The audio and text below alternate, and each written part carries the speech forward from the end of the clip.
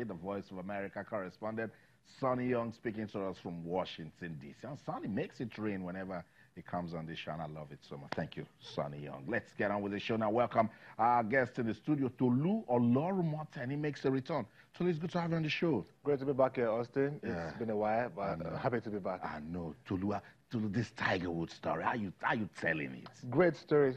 Great story for Tiger Woods. You know, he lost it all. He went down. He had issues in his family, not just in his career, personal life. He lost his fortune and then bounced back. He's come close to doing it a couple of times. Last year was one example, some series of mistakes earlier in the year, and it looked like it was not going to happen again. You know, some pundits, a lot of pundits used to refer to him as a former golfer, even though he is still active. And that tells you how much no one expected him to bounce back from this.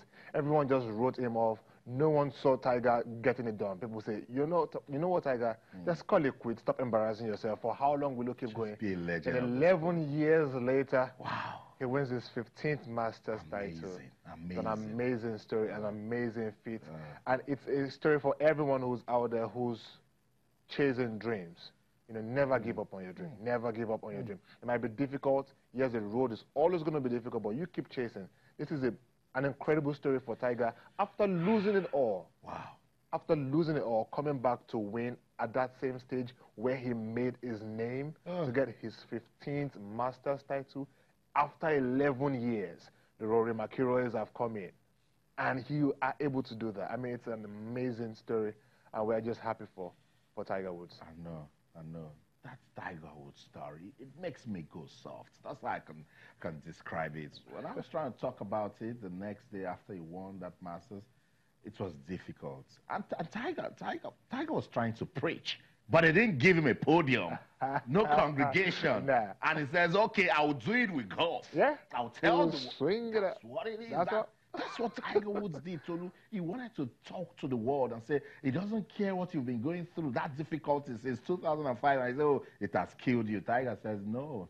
Lots of injuries also. Yeah, I know. What a story. Thank you so much. Take a bow, Tiger Woods. We'll continue to celebrate you and that story. Let's go on this quick break. When we come back, what's going on in the UEFA Europa League, I'll tell you, and then we'll go to Abuja to play some handball. Don't go anywhere.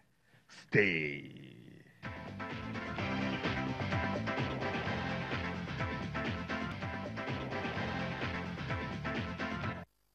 Welcome back, Sports Tonight on Channels Television. Before we go to our Abuja studios, let's find out what's going on in the UEFA Europa League. You know, when I started this show, I told you that it seems Chelsea, they were done in that game because at halftime, it was Chelsea 4, Slavia Prague 1. Look at the scoreline now. It's 4-3. 5-3 on aggregate. Chelsea living dangerously in that one. Frankfurt 1, Benfica 0. Arsenal leading Napoli by a single goal at away from home. Lacazette's goal in the 26th minute, still the difference, and it seems like it's all over for Villarreal as they're losing by 2-0 against Valencia. Wow, Tolu, European night of football. Wow, Chelsea. I mean, this is why we like European competitions. This is why we like continental competitions. Chelsea, you would have thought it's done and dusted, 5-1 up on aggregate at halftime, only to come back and you are being reminded that even on your own home turf, you can be shocked. You know, it's easy to become complacent when you have such a humongous advantage in your favor. And at the moment, I think the reality check has set in, and they will have to prove their mettle now, which of course is expected of them. It's Chelsea, a very experienced side, winners of the UEFA Champions League, winners of the UEFA Europa League as well, with a lot of experienced players in there and a great manager. So we expect them to see this off, but it's been a great contest so far. And everyone who's saying that game will be absolutely enjoying it. I mean, it just reminds you of what we saw last night. Don't even go. No, we didn't watch football last night. We saw basketball and football. We saw a modern-day classic. Austin, 4 goals in the opening 11 minutes of a football game. I've never seen it before. Don't worry, don't rush it. So we'll get into it. Let's go to our Abuja studio. The president of the Handball Federation of Nigeria, Samuel Ocheo, is standing by. Let's find out what went down at that under-19 championship in Kosovo and how the national teams, they are preparing. Good evening, Sam. Welcome to Sports Tonight. Good evening, Austin. How are you? I'm awesome. Good to have you on the show. Tell me what went down with the under-19 team that went to Kosovo. Austin, thank you very much. Kosovo was a great experience for the under-19 team. They came second, best overall.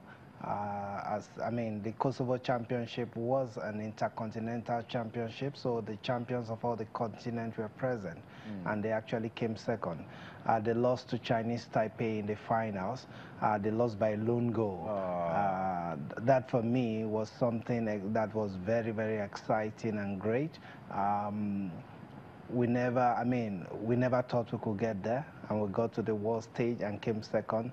So I think the whole the Hamburg community is still celebrating that, and everybody is acknowledging the prowess of the Nigerian team. We received a letter from the IHF president himself, signed by him, congratulating the Nigerian team and telling them they are a team of the future. So we're still in that euphoria right now. We're all celebrating it, and everyone in the handball community is excited. Awesome, awesome. Sam, what's responsible for that performance? Well, I think it's boiled down to determination and preparation. We've been on this journey since, was in March 2018. That was when we started the Zone 3 Championship, the IHF Trophy at the zonal level. We won. We then went for the continental level in Kigali, which we also won. And so this was just the intercontinental stage. One other thing is that the team, they've been playing handball all year round. Last year, apart from the IHF Trophy, they were also at the Youth Games. They were at the Nations Cup, in which they qualified for the World Cup. So they've been busy. They've been playing handball. They're doing what they love. And the lads themselves are very determined to succeed. And I think that's been the major difference in Nigerian handball since we came in as a board. The competitions have been taking place. They have been attending championship. And our handball has been improving generally.